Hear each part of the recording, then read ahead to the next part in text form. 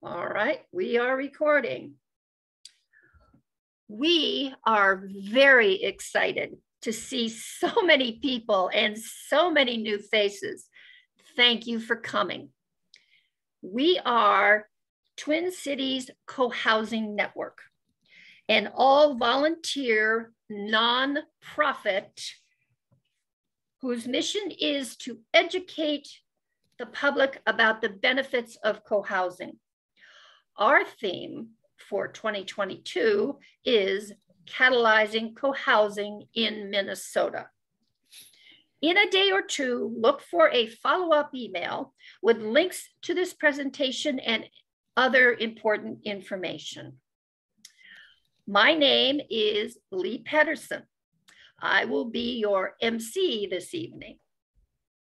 We're really excited to have our guest speaker tonight, and if time allows, before we close, we'll hear updates from local Minnesota co-housing groups.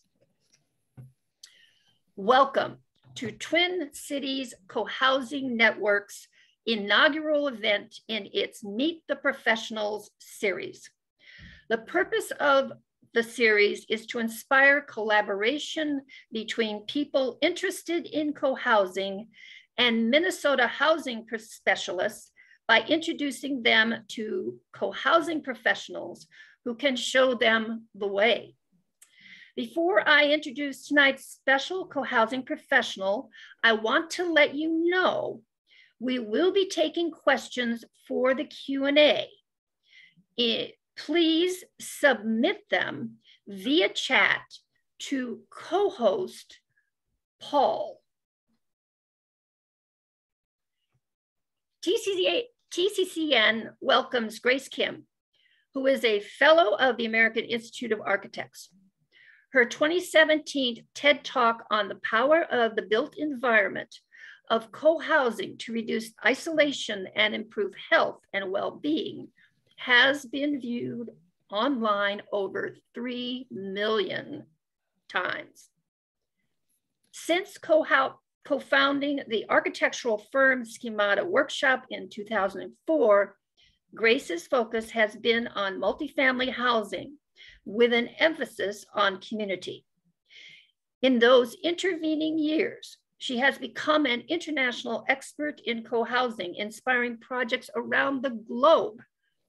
Her Common House Design Guide, along with the design of her own co-housing community, has served as a resource for many national and international projects.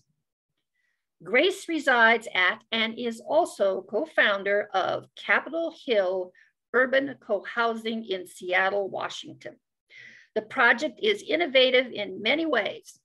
9 families living on 4,500 square feet of land. That's less than 1/10 of an acre. A transit-rich environment means no on-site parking.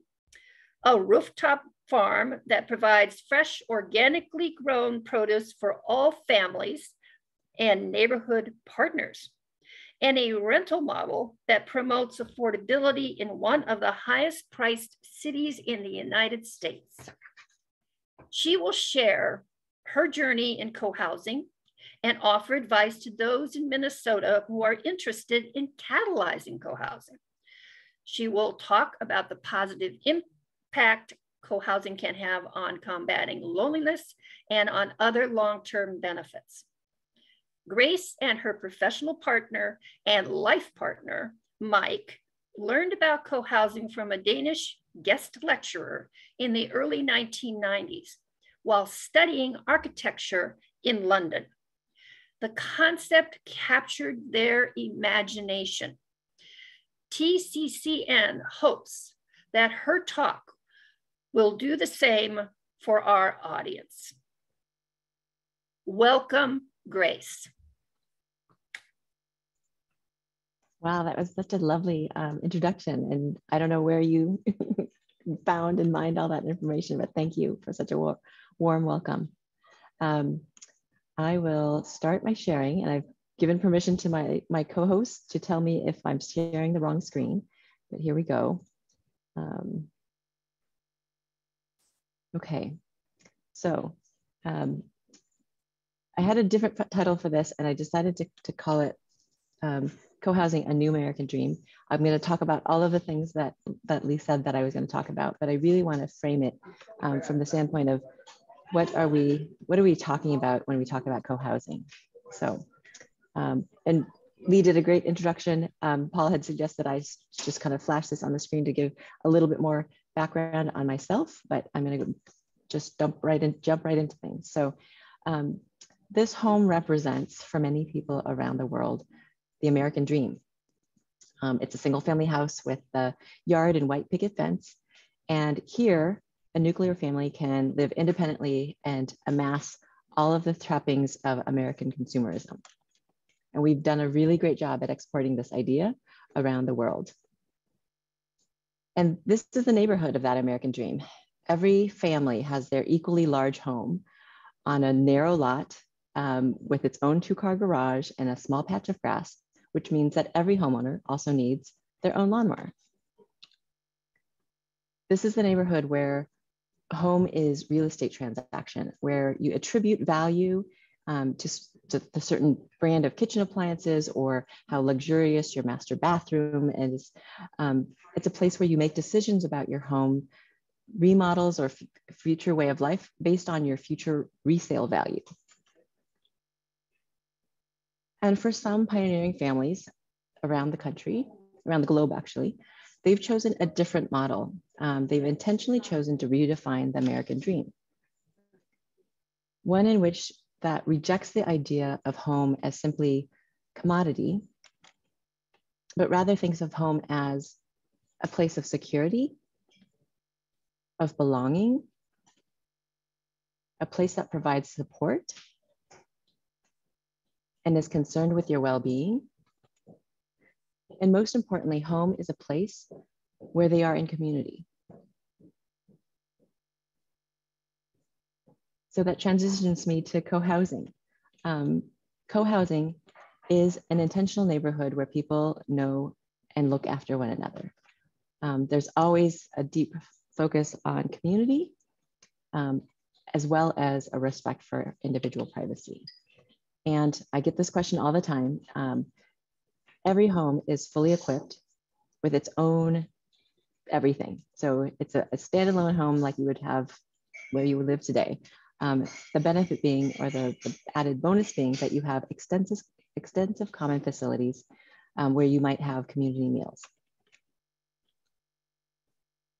And really the idea of co-housing comes from a desire, wish to return to having a village. So recreating the village was the idea that the founders of co-housing in Denmark in the early 60s had towards, that was the vision that they were trying to achieve.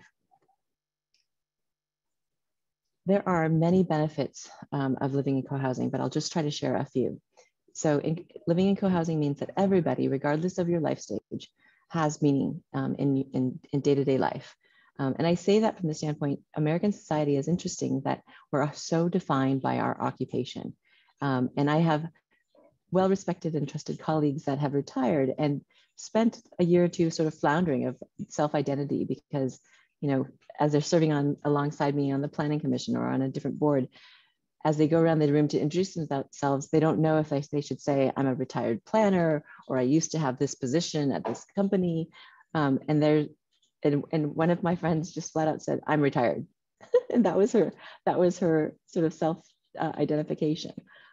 So in co-housing, whether you are retired or are at a younger age, regardless, you have a purpose, a role, a job in the community. And because of that, there's strong community cohesion. And I love that kids of all ages, little to teenagers, will have relationships with adults that are not their family members. Co-housing also minimizes social isolation. I could probably talk the whole time about that, but I won't.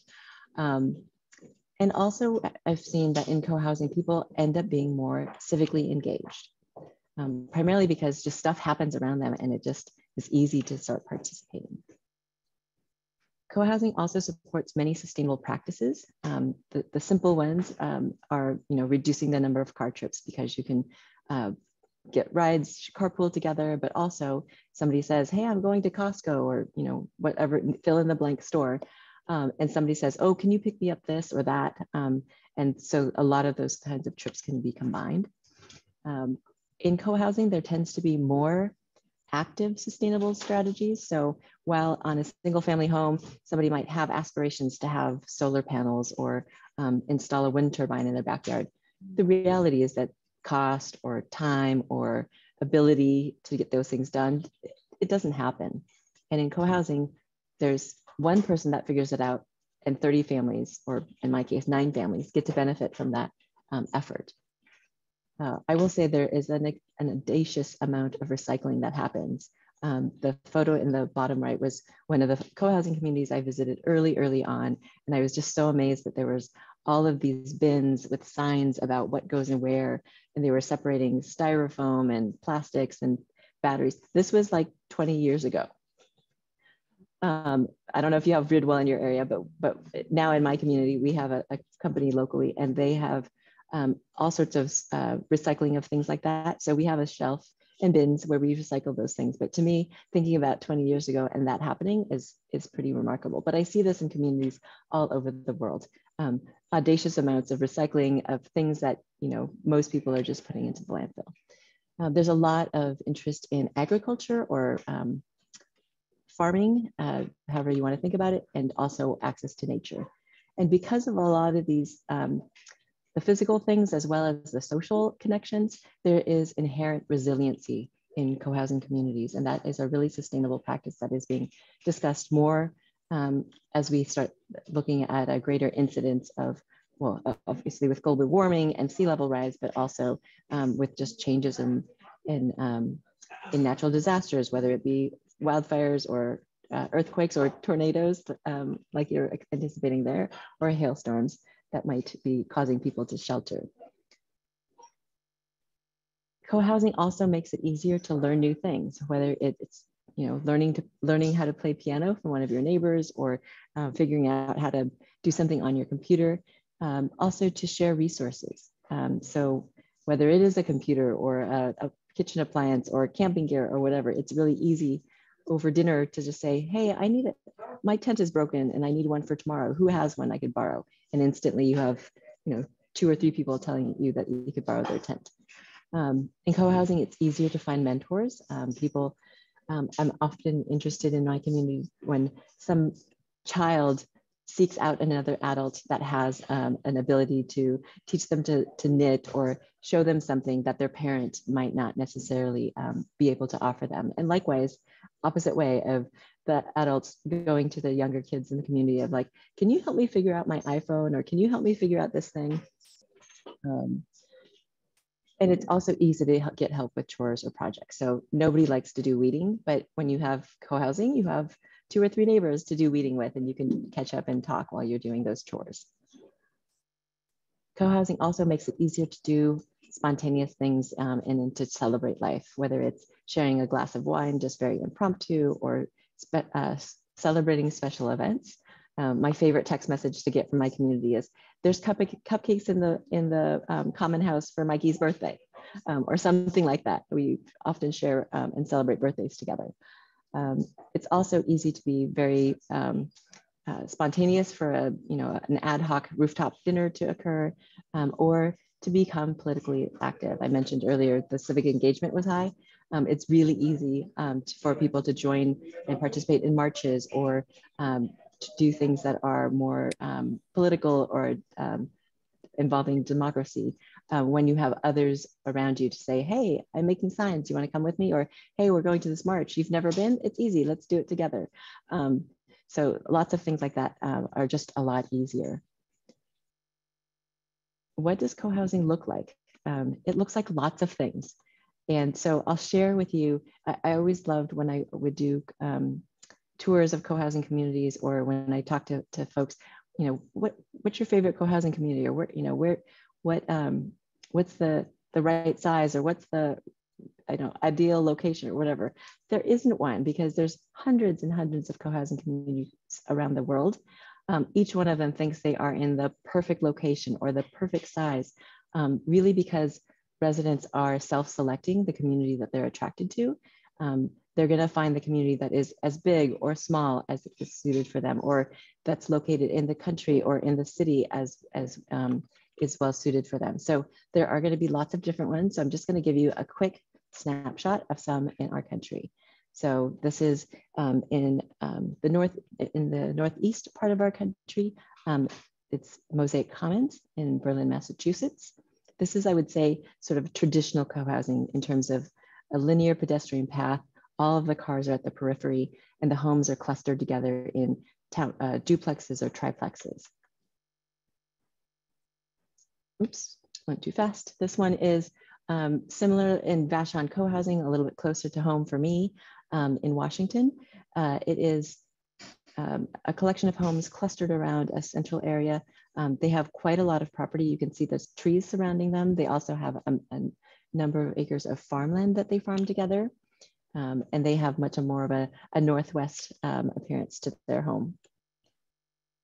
In Boulder, Colorado, where it's sunny 200+ days a year, they have a community called Silver Sage, which is actually an elder community right across the street from Wild Sage, which is actually a multi-generational community.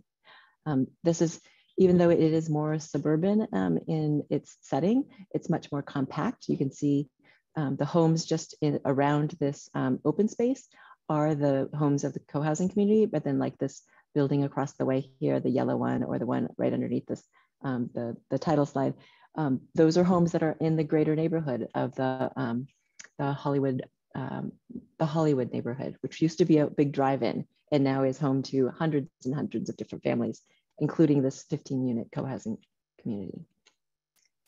N Street Co-housing is an example of a retrofit community. So I love the story of this one. This one is in Davis, California. A couple of families decided that they would tear down the fences in their backyards. These red dotted lines represent the property boundaries. And one by one, they started taking down their fences, and they would, and the rule was, if you want to be part of the community, you need to provide some community amenity. So over time, all of the fences came down. This is what the site plan looks like. So there were gardens, barbecues, hot tubs. I think there's a trampoline somewhere, beehives, all of these things. And then the last house that was sold was purchased as the common house. And so if you can imagine a suburban neighborhood that might look like this, and thank you to get the images for this image, but everybody has their little backyard with their, their grass and their dog, poor little dog being trapped in the backyard there. And it's pretty placeless, right? How many people can you imagine hanging out in this backyard? I don't know, maybe some, maybe once a year.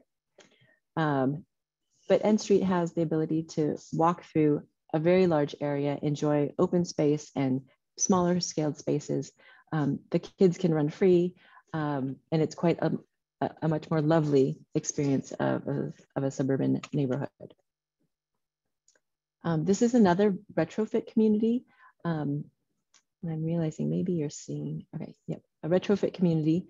And this community took, instead of single family homes, took an office building and cut out a courtyard in the center of it. So what you see here as walkways, this was part of the interior of the space at one time.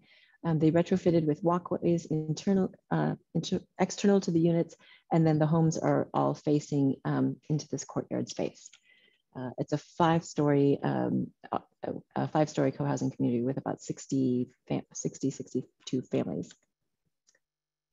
Quayside Village is in Vancouver, BC, in a part of Vancouver called Lonsdale, and it is more of a mixed-use community in that there is a little retail commercial space on the ground level, and then the homes that are sort of pretty close to the street edge. Daybreak Co-housing in Portland is also a very urban community. This one has a large courtyard in the center, and all of the buildings surround or face the three surrounding streets. So they go right up to the edge of the property. And then in Portland, another one, this one's also for elders, is PDX Commons. And you can see this is a much more urban situation, even more so than Daybreak. And I think this might be my last example is in Durham, California, going back to the other side of the country, an elder co-housing community that was built maybe about 4 or 5 years ago, and a much larger facility and larger homes, but 30 families living in downtown Durham, North Carolina. So you can see there's quite a variety of what co-housing looks like. My introduction to co-housing goes back a ways. As Lee mentioned, I learned about it in architecture school in 1992. We were studying in London and just heard about co-housing at the time. I thought this was just another housing model, one of many that we were learning about. And it was only later that I realized that was when it was first being introduced outside of Denmark and to other places. I lived in Chicago from 1993 and 1999, and we had lots of interest in building community. And so when we moved back to Seattle, we sort of made a commitment to figuring out how we would live in community. All the while during that time, I was reading Communities Magazine and just trying to figure out how to be connected. There was a group forming co-housing group in the suburbs of Chicago. We weren't quite committed to living in the suburbs, but we tracked their progress and was sad to see that they did not build, but just was watching from afar. And then in 2004, I went back to do a graduate degree program at University of Washington here in Seattle, and went to Copenhagen and was able to study or research common houses. And that's what I did for a couple of months. Just went and visited as many co-housing communities as we could, documenting and talking with lots of residents, helping them prepare meals to really understand how the common house was used, stayed in co-housing or in common houses around Denmark to see how they were used on the weekends and overnight. And really took from that a large body of knowledge that then I've been sharing with other folks through the design guide that Lee mentioned, but also in the design of co-housing communities that we have done for others. So these are just a number of communities that we've worked on over the years. And a really interesting piece of that is how co-housing influences our work. We don't, as an architecture firm, we don't do 100% co-housing. Even Chuck Durrett has said that he can't make a living only doing co-housing. But our work in co-housing has really informed how we do work in other areas. So the participatory design process that most co-housing communities are accustomed to participating in is one that we actually introduce to all of our project types. And we think of that as a co-design process. So walking the talk.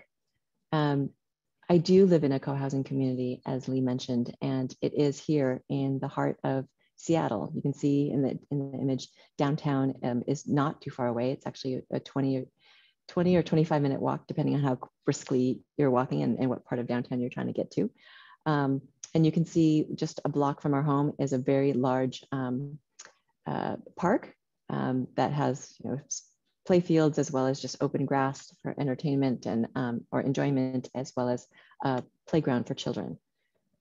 And our walk store is very high. We have a light rail station just across the park, lots of restaurants and grocery stores and coffee shops and whatever else you need within minutes walk anywhere in the neighborhood, really, including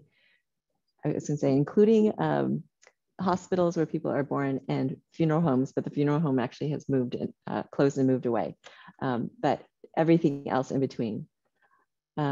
We live in this neighborhood. I live in this neighborhood with my husband and daughter, and it is a very vibrant neighborhood with lots of retail and nightlife and daytime life in general.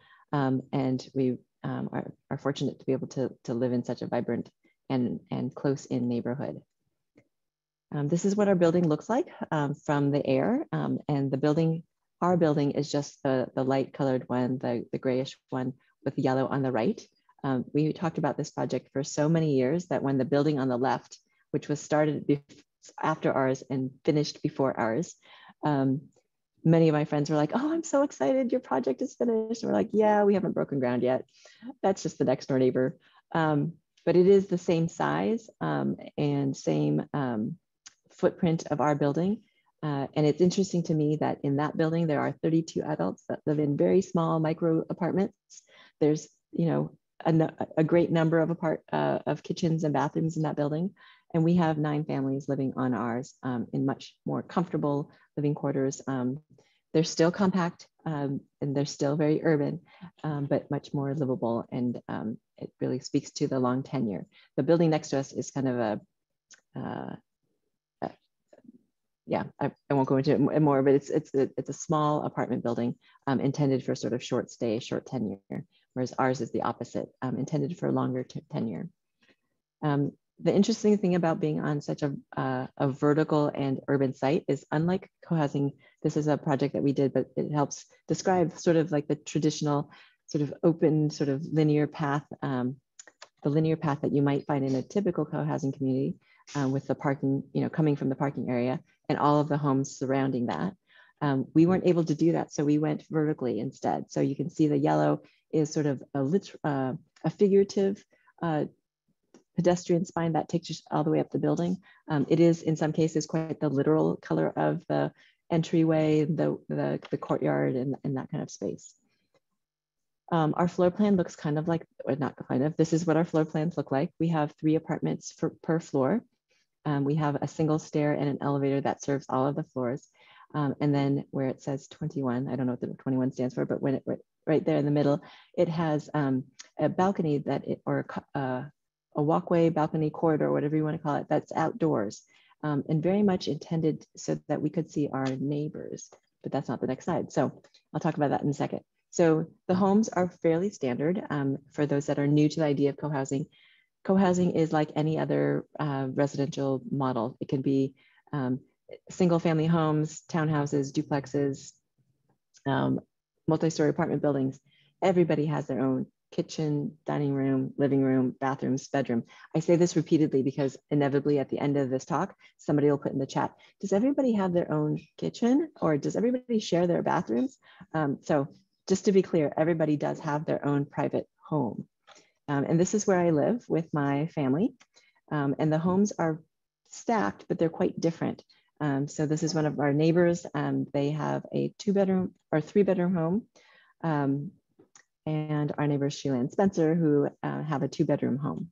And actually their 2-bedroom home was converted to 1-bedroom because they took out the wall that separated the far bedroom from the living space. They're just a couple, and so they took that wall out.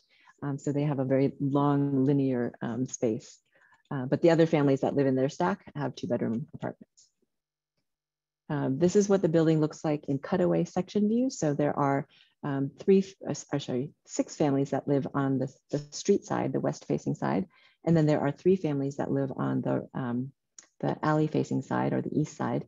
And then the back stack is over the common house. And then the thing that makes the building special is really our courtyard. It was intentionally designed so that the windows would face one another, that we would be able to see people coming and going from the balconies. Really important because since we don't have that horizontal linear spine, pedestrian spine, so that people could see you and that you might get co-housed on, we have that vertically. So when people are coming and going, I see them coming and going from their unit. We can see who's here or who's looking around, looking lost, looking for their host. And the balcony really supports a lot of community life. When it's nice and sunny out, this is me, you know, I opened my doors and my neighbors were sitting out. So I took a picture of them because it's very typical to see people hanging out and enjoying each other's company, even if it's for just 5 or 10 minutes. And when I look across the way, Spencer, this is my neighbor, he is, you know, often in the morning making his breakfast, his smoothie around the time I'm making breakfast. So we wave.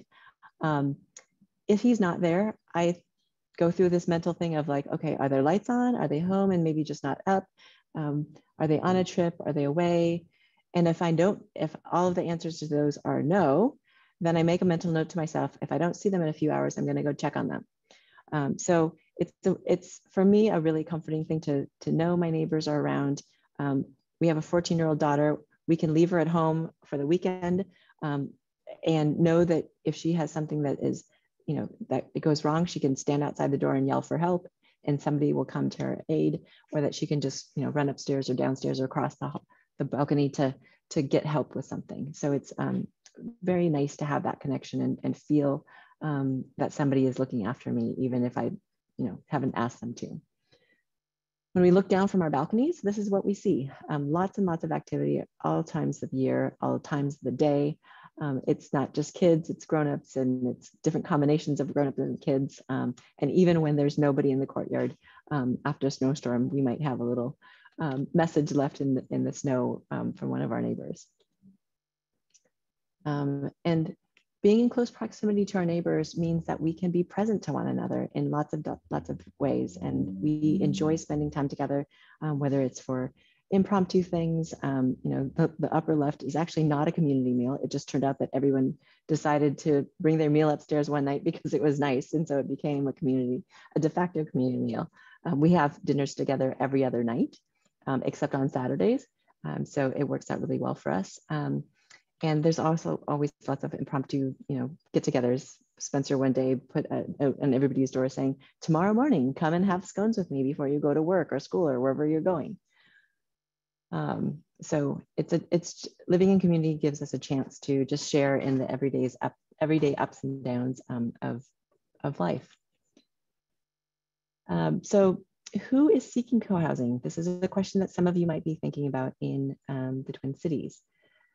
I think of two major categories of people. Loneliness has been, and I said I wouldn't talk about this the whole time, but I'm going to talk about it a little. Loneliness was the major pandemic before this coronavirus broke out a couple of years ago. It had been a growing pandemic, and I say pandemic because it was an international issue.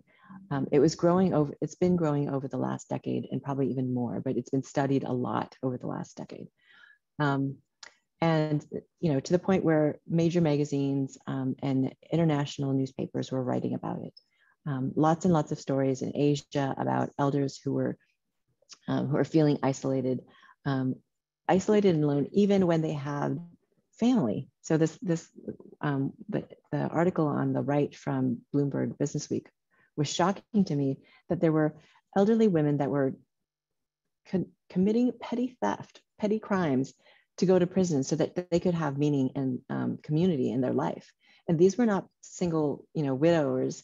These were people that had families, but their families had taken them for granted and sort of pigeonholed them into one sort of identity that they were struggling to free themselves from. And so it was really interesting to see this article, and really sad to think about, not only in Japan, but where else in the world is this happening, where people are not being seen for themselves. In the UK, they recognized this need, and actually in 2018 appointed a minister for loneliness. They have a national program through all of the United Kingdom that is a campaign to end loneliness. So different strategies and different ways for people young and old to connect and find one another. The AARP in the United States has been studying this for probably 2 decades at least. They have had lots of focus groups, think tanks, studies that they have commissioned that have raised loneliness as one of the top 7 issues that seniors in America face today. And this is not just affecting seniors, it is affecting our youth in large numbers. Right before I did my TED Talk, I think that the week before, this article came out in the Boston Globe, and it talked about how loneliness was the biggest threat for middle-aged men. And it was interesting to read the article and about this reporter who had been given this task to write about this, and was offended at first that, why does my boss think that I'm the right person to write this article about loneliness? And as he did the research, he was like, oh, I'm actually the perfect candidate as a middle-aged man to be writing this article.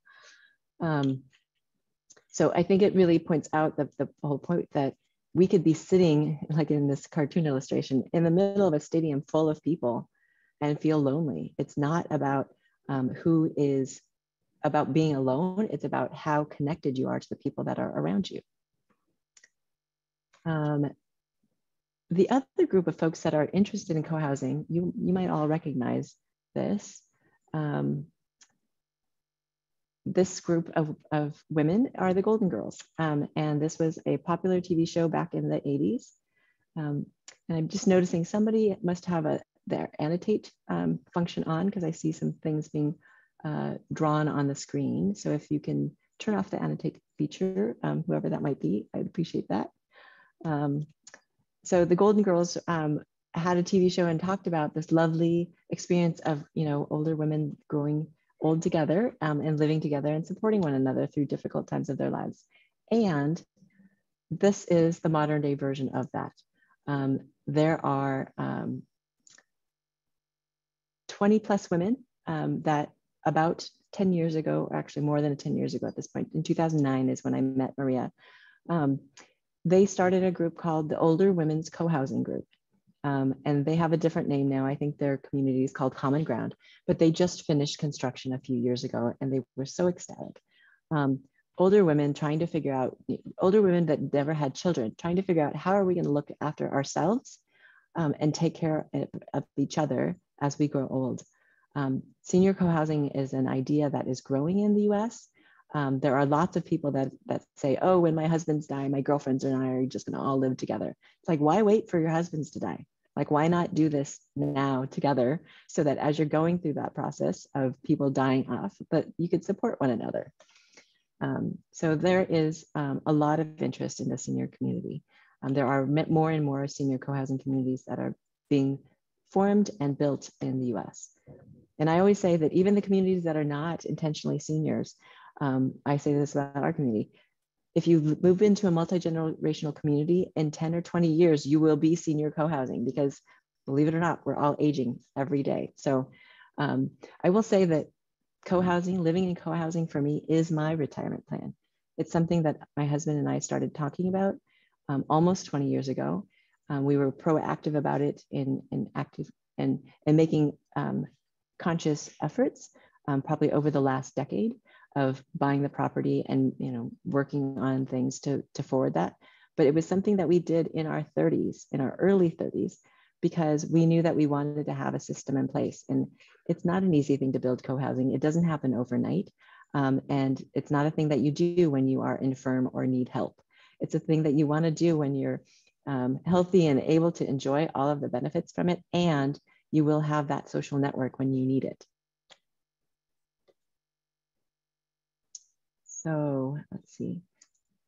The next, okay. So I'm getting towards the end. The advice that I would have for folks in the Twin Cities about how to make co-housing more frequent or how to continue to catalyze interest. I've got just a list of things that I have for you. So I would say one of the biggest thing is to eat together. So host dinners, and whether you do it with your immediate neighbors or whether you do it through a meetup site, just eat together and do it consistently and frequently. When I was doing, in 2017, there was an ad campaign for a company called, well, it doesn't matter. It's a Canadian grocery store. And they did a campaign, a social media campaign, and they created a beautiful video. And if you search for it, just search the hashtag Eat Together. It's President's Choice is the company. And they did this video, and you don't even know who the video or the commercial is about until you get to the very end. But it's about a woman just being frustrated with social media and the lack of connection, and coming home and her roommate not even looking up when she comes home. And then them making dinner and eating it in their super narrow hallway. And as people would come home, they were like, what are these people doing in the hallway? And just slowly, one by one, everybody from the floor is out, including the elderly man that doesn't talk to anybody and that the little girl kind of pulls out of his apartment.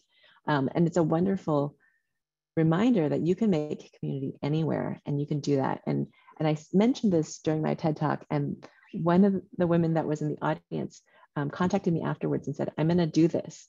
And she kept texting me photos and notes for probably the summer afterwards she was like, I live in this apartment building. My daughter and I are isolated. I don't know my neighbors, and but we have a rooftop garden. So I'm just going to post every Thursday night. We're going to have dinner and see who shows up. And she said the first night it was me and my daughter having dinner alone. But slowly, week after week, there would be more people that would join and different people that would join. So that frequently and consistently is helpful. That's a way to build community, period. But that's an easy first step to building community in a way that might lead to conversations of, what if we lived this way every day? Or what if we lived in community together? Likewise, community gardening is a good way to do that. There's a retrofit community in East Lansing, Michigan called Genesee Commons. And their community was started similar to N Street Commons in that there were a few homes that decided, let's make this a co-housing community. And their physical site plan sort of grows amoeba-like, because their thing is, if you want to garden with us, or that you must garden together with them, and that you have to be 4 houses away from the next neighbor. So as long as you have that physical proximity, you can join and be part of their community. And their whole premise is that they're going to dig up all of the driveway aprons in their suburban neighborhood, and they just garden together. And it's a lot of gentrifiers, people that are, newly moving into this neighborhood, because you can, at the time you could buy a house for under $100,000. And there were funny stories from some of the founders of, elder Black seniors who lived in the neighborhood for 50 years or more. They would be looking at these young white people and saying, I don't know what you're all doing here, but it's really interesting and I want to join you. So just that act of being together and being in community and sharing those kinds of experiences helps bring other people to you. Hosting talks like this, great way to get the word out, because inevitably all of you that are here might go home or meet with a friend later this week, and you'll say, I was at this talk and I heard about co-housing, and this is what I heard or learned, and it starts to just filter around. And then you find people that you might be interested in talking with.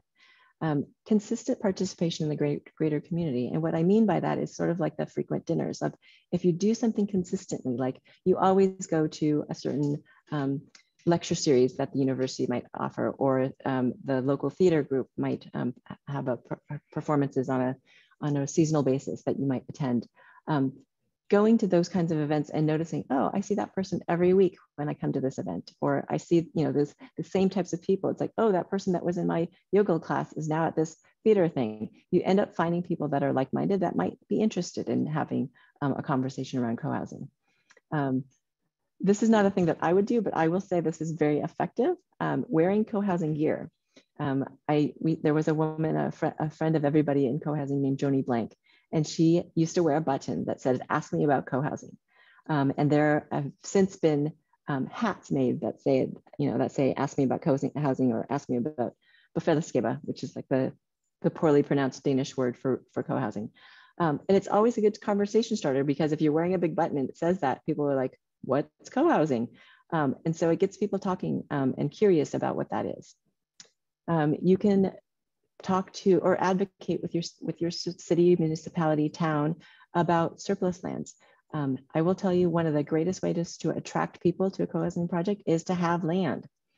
It makes it really clear where you're talking about and what sort of urban or suburban location you mean when you actually have a piece of property that people can drive around and see and walk the neighborhood and imagine themselves living there. You can also identify a developer who will work with you when you're ready. The banks will require this, and sometimes developers might already have land that they have purchased, and they're sort of land banking because they don't have a project in mind, or they don't have the capital, but they might be really interested to know, oh, you have a group of 30 people that want to build essentially a condominium project or a townhouse project. We have land, and if you're ready buyers, then we'll work with you. So identifying developers that you might want to work with is a great thing to do in advance. Okay, wrapping up, a couple of resources. So this is a link, or these are some resources that you can look at. The TED Talk that was mentioned earlier. I've done some interviews. There is a great article about my co-housing community and some other things. The last example is urban co-housing case studies that my friend Brian Bowen, who's another co-housing architect, has created. So lots of things if you just Google co-housing on the interweb. The biggest resource probably in the clearinghouses for everything co-housing is cohousing.org. There you can find a directory of communities in the US. That directory is organized by state.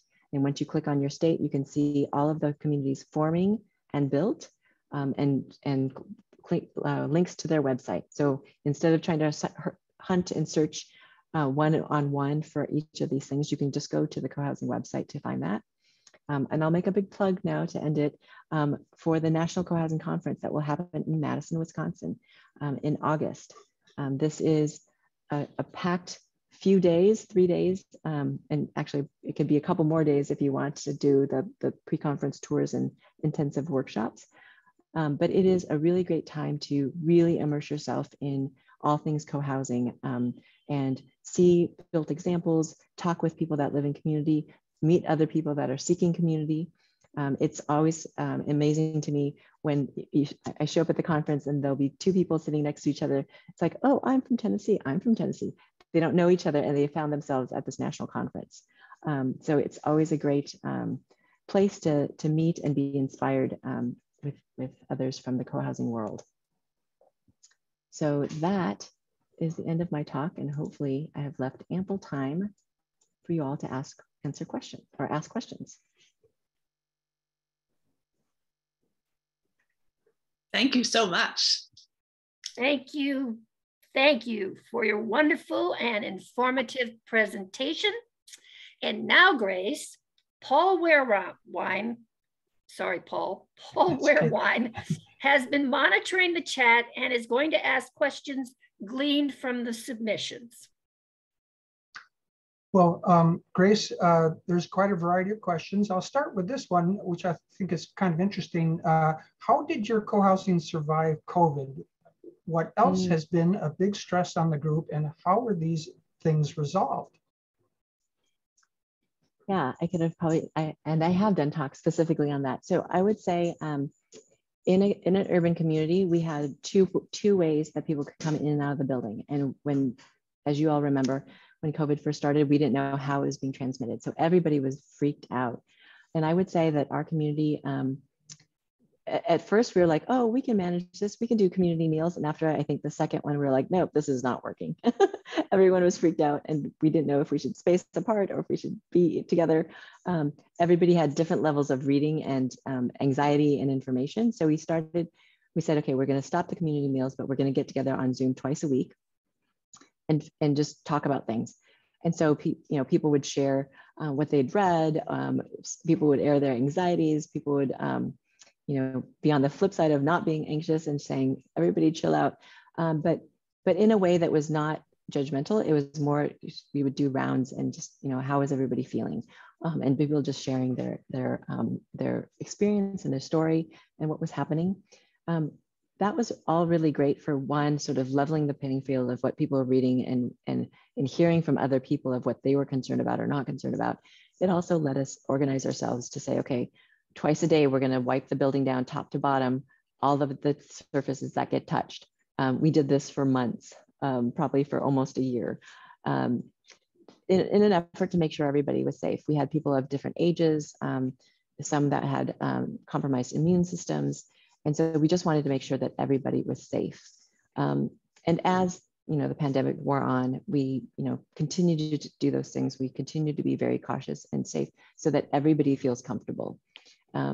We organized ourselves and figured out how to, the whole grocery store thing is really a thing. So, somebody would say, go into the grocery store in 20 minutes and send me your list. And so people would say, I need these 5 things or, these 4 things.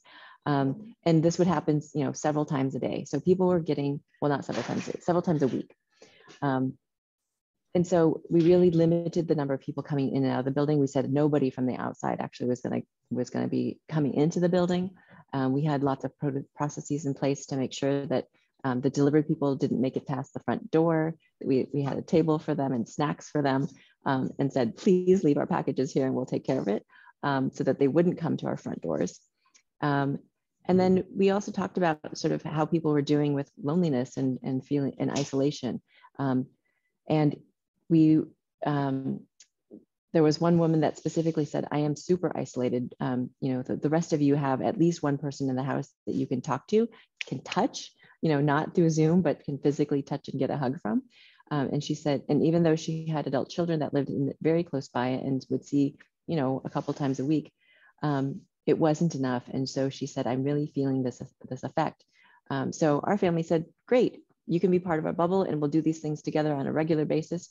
She's still my workout buddy. I work out with her 3 times a week, at least, sometimes 5. And we worked out together all winter long in the courtyard outside, just to keep fit, and also for her to make sure that she had constant contact. We also figured out ways to do meals together. So we stopped our formal sort of community meal program, and we started what we called block dinners. So in groups of 3 to 4 families, we would eat outside. And we're not quite as cold as you are in the Twin Cities, but we were eating outside in 20 and 30 degree weather with our parkas and our hats and our blankets and our, you know, heaters, heated vests, everything, whatever we had. And so we would eat outside. We would sometimes have hot toddy parties outside, and do dance parties outside. We just did everything outside for literally a year and a half. And so we made do. We took good use of our balconies. We did lots of bingo nights, birthday song singing out of the balconies. So lots of stuff happened, and it was really, really supportive. And I feel fortunate because we're in an urban situation, we were forced to do that sort of, that level of coordination. There were several national co-housing conferences that happened online over the last 2 years. And my question whenever there was a breakout room would be like, what are you guys doing? You know, how are you guys doing during the pandemic? What's happening? And it was easy for some of the suburban communities where you parked your cars and walked to your houses, for people to come and go and really not have to interact with one another. And I saw the benefit of living in an urban community from that standpoint of, oh, that physical proximity really requires us to coordinate. And there was an extra level of care and consideration in our actions and our conversations as a result of that. So I think that we fared fairly well. It also helped that we had a beautiful rooftop so we could be outside and be safe. Thank you. Annette studied co-housing in Denmark also, and she said much of the issues surround the home ownership structure and funding sources. How does it work here in the US, especially interested in how to finance multi-generational co-housing? That is similar to a question about, are most co-housing resident owned? Do rentals work as well, or is there not enough group buy-in? I assume that means if people are renting. Yeah, so I think those are all really interesting points to discuss. So I'll try to break it out. And Paul, if I miss part of the question, please prompt me at the end. Sure. I would say in the US, it tends to be that co-housing is a home ownership model. So everybody owns their single family house. And ours is quite different because we have a rental model, and it's a sort of low equity, no equity, a rental model. And I won't go into the details of that because that's a whole other talk in itself. But I think one of the things about buy-in is that in the US, we have this stigma around renters, and it's a self-fulfilling prophecy. We have this stigma that renters don't care and they're not invested. And therefore, renters don't care and they're not invested. The reality is that in co-housing, if you think about the premise of co-housing, people that live in co-housing have an intention to live in community and to be collaborative. So that overrides and supersedes that trope of renters don't care. In our community, even though we are an apartment model where we don't own our homes, people take care of their homes and maintain their homes in the ways that anybody else would if they owned their homes. So we have, I personally have just done a major renovation to our home. And if you just looked at it from a rental standpoint, somebody would say, well, why as a renter would you have invested that? It's because I don't think of myself as a renter. I think of myself as a resident in this co-housing community. And I plan to be there till I die. So I'm going to invest in my home because it's the place that I'm going to invest in. And I want to be comfortable in. So in terms of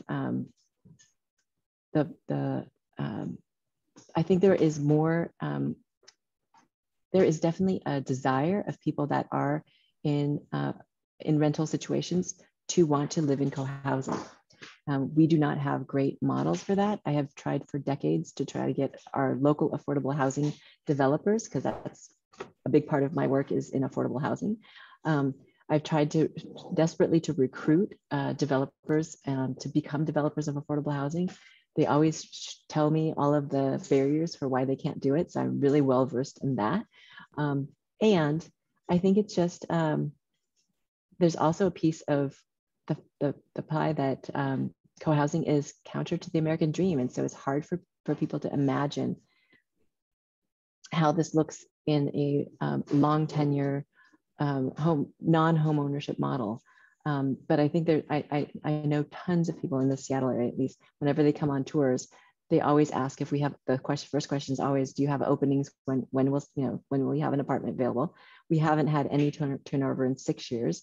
And we keep saying maybe in 10 years, we'll figure out what that looks like for turnover to happen. And we keep saying 10 years because we don't know, nobody has made any inclination that they want to move out. So we don't think this is a thing that's going to be happening anytime soon.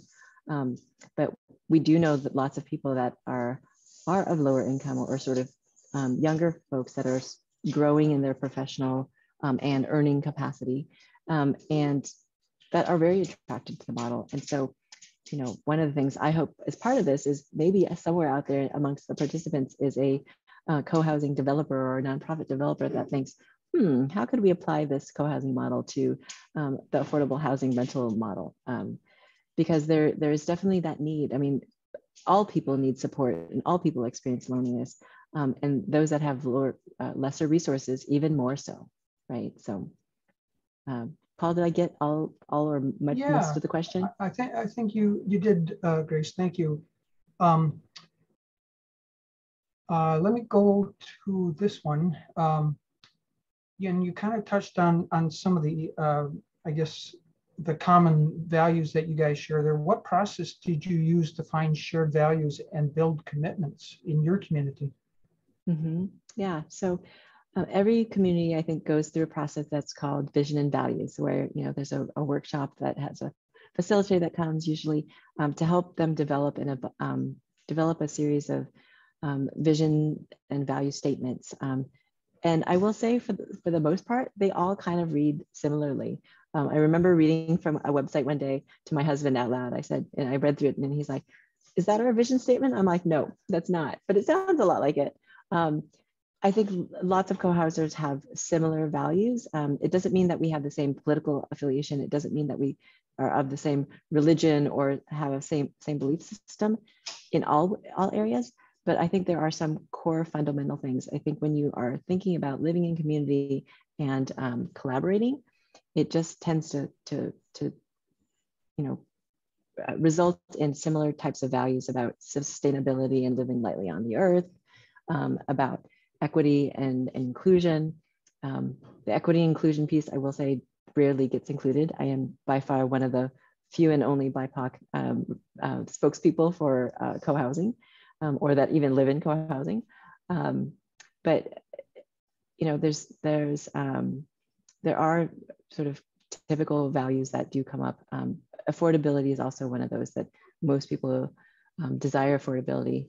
And everybody has different definitions of what that means. Is it affordable to you and me? Or is it affordable or attainable? Or is it a federally designated income level that means that it's affordable? So all sorts of things like that. The process people use to develop their values and ideas usually in co-housing tends to be consensus, though more and more these days, people are moving to a model that's called sociocracy, regardless of what method is used or what flavor. It's all about collaborative communication and collaborative governance, right? So the idea that there's a lot of discussion in co-housing about power dynamics, or at least there should be in a healthy community, there should be discussion about power dynamics and how does that play in, who has power and what perceived power and things like that. So those are all things to be thinking about. And I would say the successful groups, co-housing groups, are the ones that pay attention and spend a lot of time and resource on facilitation and training. It's easy for folks, especially in the early days when there's not a whole lot of people and there's not a whole lot of money, for people to not want to spend money on facilitation and training because they feel like, oh, I'm just too impatient. We don't want to pay $1,000 or $2,000 for a trainer to come to teach us about communication skills or about facilitating meetings, because they want to jump into design process or have a rendering to use for marketing.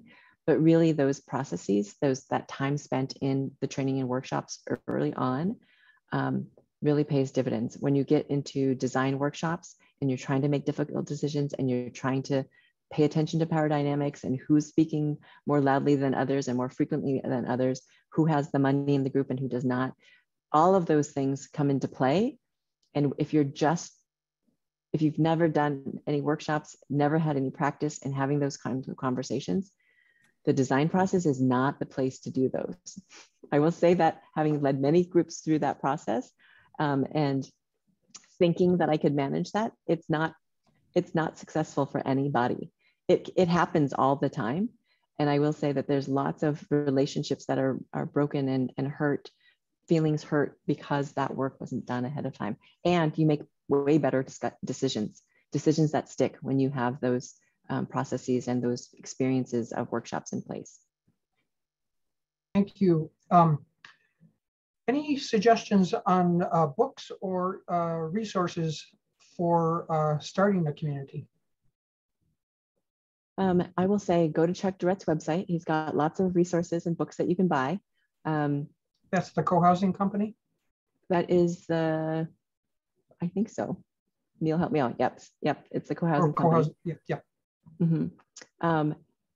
He has a number of booklets and things like that you can buy for a variety of different topics. There is sort of the co-housing handbook that Chris Scott Hansen wrote many years ago. There's, I think, a second edition that was published. Those are some places. And that works for people that learn by reading, right?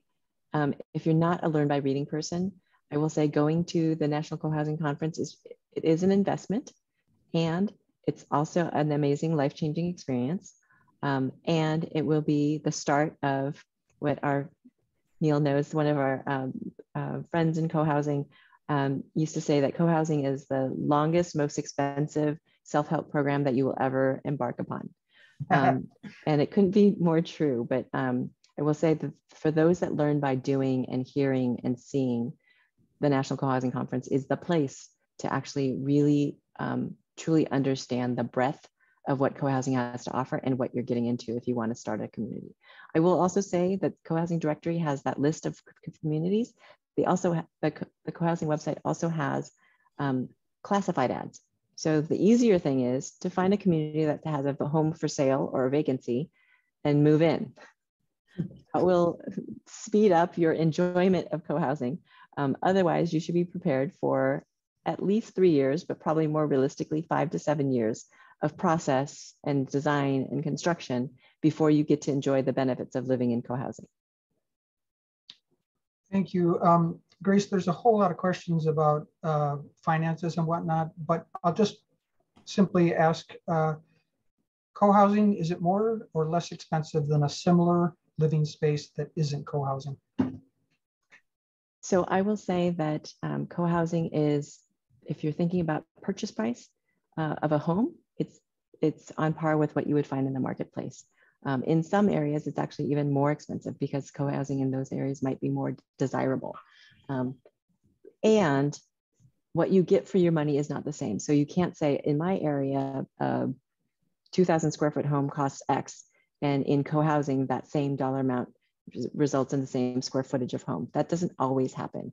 And one of the reasons is that in co-housing, you have your home that you occupy, and it might be a little smaller, like a 1-bedroom home in co-housing might be, not always, but might be smaller than the sort of surrounding market for 1-bedroom homes. But what you get in co-housing that you don't get in buying a single family home is you get a common house that might be 3,000 to 5,000 square feet, or 3,000 to 7,000 square feet, depending on where you live. It does, a single family home does not include a lot of outdoor space. Like in some co-housing communities, depending on where you are, maybe not Minnesota, but they have swimming pools. Like that's the thing in California. It's shocking to me because we don't have swimming pools here, but in co-housing in California, almost everybody has a swimming pool. so, there's different amenities that you have, and it's all those collective things that you get in co-housing that I think make your home worth more. There's nothing that will, Katie always, rails on this. It's like, we need more comps. We need more comparables when people are buying homes. There just are not enough comparables when the realtors and the banks go out to see, okay, how much do we appraise this house for? So I would say buying a home is not cheaper, but living in community, I will say, is so much less expensive to live in community, meaning that like all throughout the pandemic, there were 2 of us that had sort of second homes or vacation homes. Those homes were cycled through by everybody in the community multiple times. Nobody paid any money to do that. All they had to do was drive a car, and usually a car that somebody else in the community lent to them, because not everybody in our community owns a car. So that's a huge savings right there of just car ownership. Also, there are lots and lots of people that have tons of camping gear, tons of sewing equipment, tons of, name whatever the thing you need. And so instead of everybody having to own it, people can just borrow it. And it is pretty typical for people to be living in community, to be very generous about, oh, sure, you can borrow my, my tricked out camper van for the weekend, or you can borrow my super expensive ultralight tent and camping gear. Yeah, I think just on a daily living basis, there's a lot of benefit and cost efficiency. Thank you. There seems to be certain parts of the country where co-housing has really taken off, and the Upper Midwest isn't one of those yet. Is there something in the water? Yeah. We need to go in the basement. We have some background noise there. If someone could mute, please. So I guess, is there something about those areas that caused co-housing to take off? And what would you advise us here if we want to make the ground more fertile? And I'll pair that with a question here. What would you say to a developer to encourage them to help create co-housing? They tell me they can't make any money at that scale, and that it takes too much time to work with a group of future residents. I don't disagree with that. And the benefit, or the thing that you could tell the developer, is I can also make sure that you're leased up or sold before we finish construction. You don't have to do any of the marketing. We will take care of that. So that's like, if they're going to develop on speculation 30 or 50 homes, that's a risk that they have to take. When you are developing for co-housing, there are 30 families that will be waiting to move in the day that construction is completed, right? So I think that's a risk piece that developers don't think about, and that co-housers should be really vocal about sharing. I also think from the standpoint of how to make it more fertile. So I will say one of the things about the Twin Cities is that you have a major university with a major architecture school there. And I know I saw Tom Fisher's name pop up on the participant list at some point. So it tends to be the areas in the country where there are the most co-housing communities. Coincidentally, there are also there is usually a co-housing architect located in that city, right? So it's not a surprise that that California, and specifically sort of the Bay Area, has one of the greatest concentrations of co-housing communities in the US. That's because Katie McCammon and Chuck Durrett lived in that area and was able to help work with a lot of those farming communities there. There are a number of co-housing communities in Seattle. There are a number of communities in the Boulder area. There's a number of communities in the Massachusetts, sort of New England states area, and also in the DC area. That's because there are active working professionals working in those geographies. So one of the things I would say is talk with the university, with the architecture program, get them to sponsor studios on co-housing. I will say in my area, in Washington State, both WSU, Washington State University, and University of Washington, both schools have at least one studio a year that is about housing, alternative housing, co-housing, and sometimes all of those things. And my husband and I often are sort of jurors and lecturers for those classes. So that's why there's more people that are interested in, and there's quite a number of forming communities in our area. So that's one way to seed the interest. I think that if you could raise a bunch of money, I would, or maybe don't raise the money, do a slide presentation, get a bunch of developers in a room. There's organizations like the Urban Land Institute. I don't know what developers, there's probably another version or flavor in your area. I know we have some very local developer groups in Seattle, and ask them to do a presentation at one of their lunchtime meetings or something like that. And it could be a Zoom webinar or some other form, and introduce them to the idea of co-housing. I will say that I've done a number of talks for the Urban Land Institute in Seattle and in Oregon, and also for the national conference. So that is the group to talk to, because it's usually developers that are working in urban situations that are looking at the future trends and how to encourage density in a positive way, looking for ways to create community. So you'll probably find a like-minded developer in an organization like the Urban Land Institute. Great ideas, great ideas. I would like you to bring it to your own practice, if you would please. What has made it a delight to work with a group, or what has made it really a pain? In other words, what makes for a good, trusting working relationship between a co-housing core group and a professional like yourself? That's a great question. I'll share it. So I mentioned one earlier. It's very difficult to work with groups that have not seen or realized the benefit and importance of doing the group process work early on. I will say that that's always a recipe for disaster. I always warn groups ahead of time. They never listen to me, and then we, have a big thing, a big brouhaha in the middle of the design process, and it's usually the architect's fault. It's, oftentimes the architects get thrown under the bus because, like, oh, it must be because they're making us make these difficult decisions and they're doing their job wrong. Well, or maybe it's because every group goes through these processes. There's, I'm sure folks have heard this before. There's a fellow that developed this concept about in group dynamics that talks about forming, storing, norming, and performing, and it's sort of a cycle that happens. And lots of times people think, oh, it's a single cycle. You just go through the cycle once, and actually it's not.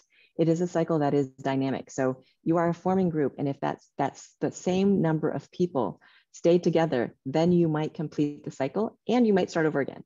But in co-housing, as you're forming, that group is never static. So as soon as one person leaves the group dynamic starts over again, right? Once somebody enters the group, it starts over again. So there are times where you are waffling between forming and storming, like back and forth, because people are jockeying for power, they're jockeying for different positions in the group.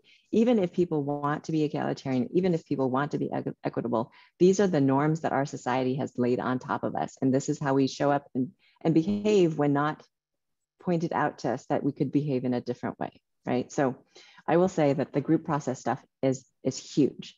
If I don't tell you, if you don't walk away with anything more, I would say don't start a forming co-housing community without doing and investing in your group process work.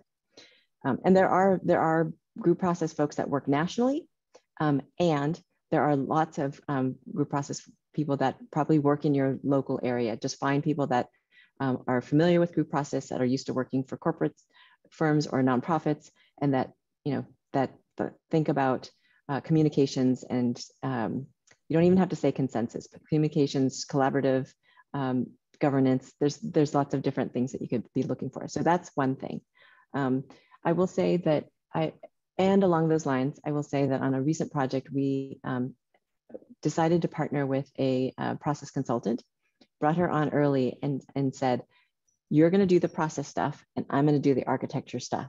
And she actually was part of a forming group that we designed a project for before. And so she saw what we did in that process and saw things that, on the backside and behind the scenes that I didn't see. And so she approached me on another project and said, what if I worked with you? And here's how we could work together. It has been amazing. Really taking that, I always thought it was a benefit to wear both hats. I realized over time, and especially in working with this woman, that wearing both hats was to my detriment. Like I said, we always got thrown under the bus for things that were, may have been a small thing, like a minor thing that was easily solvable, but because the group dynamics were not working, became a huge thing. And so I have seen that over and over again with this community. And there's times where she will say, okay, so what is it you're really trying to get? Because you're asking them to make this decision, but is this really a decision that they need to make or must make? And just reframing it in a way that is really relationship-based has been super helpful for the community, as well as for our working relationship. And I think my favorite thing about working with co-housing groups is I love, after co-housing is, the construction happens and everybody moves in, I love going back for community meals, any community meal. I will, sign me up anytime there's a community meal, I will be there. And I love visiting communities, multiple times over time, because we think, as architects, we don't have this big ego of like, it must be this way. We think of the architecture that we provide as the armature for the community to do their stuff, right? To occupy their home and personalize it in a way that reflects them, to be able to live out their community life in a way that feels supported, and that the architecture is actually helping and encouraging and fostering those kinds of interactions. And I love seeing it. And I love, when people find out that, oh, you're the architect that designed this building. I moved in just a couple years ago, and I love, and they list all the things. And thank you so much for thinking about these all ahead of time. And for me, it's like, I love hearing that. And thank your neighbors. Your neighbors were the ones that made sure that those things happened. So it's really rewarding to go back and visit co-housing communities. Wow. Well, I think in some ways that's the perfect note to end on, Grace. So many positive thoughts and so much great knowledge and wisdom that you've shared in answering these questions. Thank you. No problem. Glad to be here.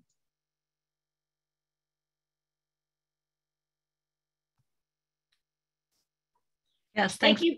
Thank you, Paul, for moderating the Q&A. This is the end of Grace's presentation. Let's give Grace our thanks and say goodbye with a wave at our cameras or hand reactions in the gallery view. Come on, guys.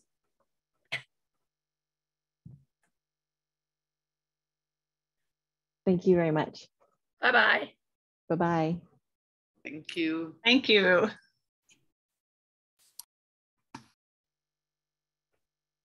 I will just mention that a number of people have noted the bad weather that's kind of coming through the Twin Cities. So I'm just going to say there was comments in the chat about that. Okay. Yes, I'm in.